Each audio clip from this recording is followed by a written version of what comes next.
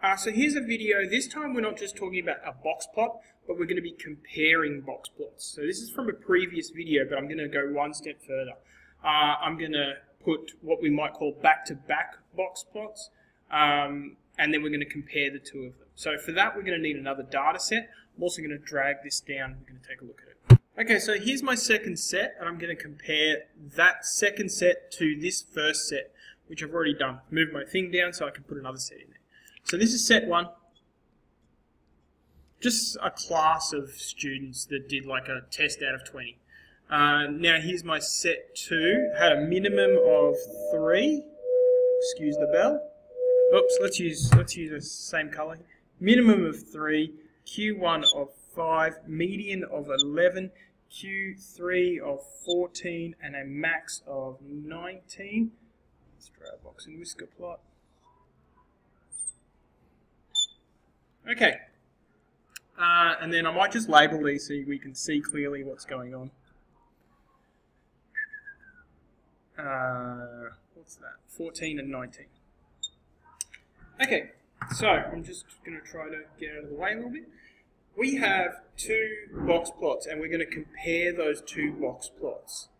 Now, we can talk about this stuff a lot. So for instance, if we're comparing 2 classes, set 1, and we're comparing that to set 2, or class 1 and class 2, we can say that class 2 had a individual student that obviously performed better than set 1.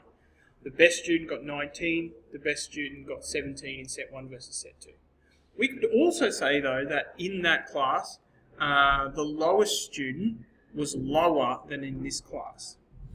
We could also say that set 2 has a greater range, so whichever teacher here has low performing students and high performing students, set 1 is slightly more bunched up, talking about range. We can also see that set 2 has a larger interquartile range, because this is our interquartile range compared to this interquartile range.